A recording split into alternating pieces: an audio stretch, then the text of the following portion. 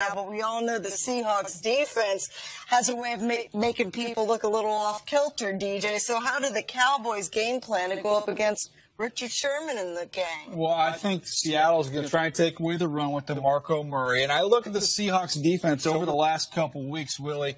You saw early in those games their opponents being very cautious. Denver, right, just being cautious. Then Peyton at the end of the game takes those vertical shots. We saw Kirk Cousins cautious. Then all of a sudden he cuts it loose to Sean Jackson down the field. I think the Cowboys come out early in this game.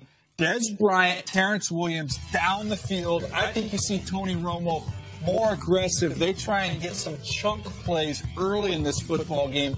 Use that pass, try and loosen things up for their run game. And I think if they go out and they take those shots and they have an interception or some bad plays, remember where they're playing at in Seattle. You don't want to give them momentum. It's already going to be a hostile environment.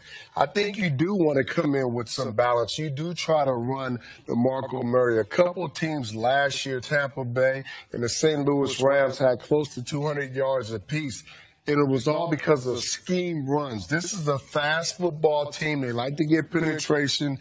They like to shoot the gaps. You got to figure out and put some scheme runs in there. You got to get him going.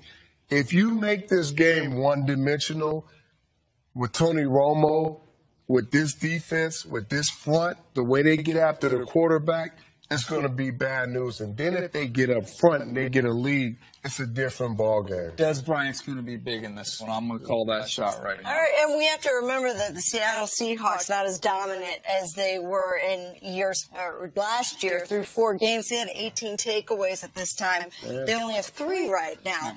But how about they hear you too? They hear you talking. They're gonna get a hold of me on that one. But what's even better about the Seahawks is Russell Wilson, the way he's playing, coming off a career game.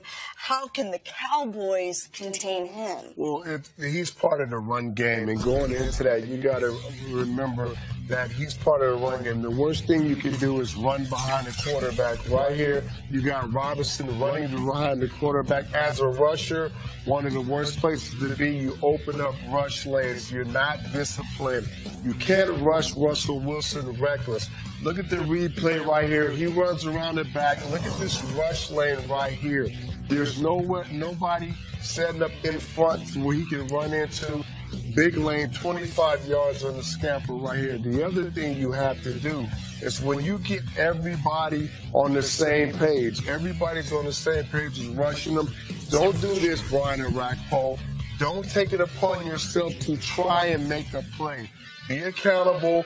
Do your job. Stay outside. If you stay outside, you can't run up the middle. Kerrigan's on the outside, you get a play. When you make an inside move, you open it up. Not only can he run and get big yardage, he can throw the ball accurately down the field and hit his receiver. So you have to contain him at some point. He is part of the run game. If you do that, you got a chance. Just contain him. Good luck with that. Cowboys Seahawks, 4:25 Eastern.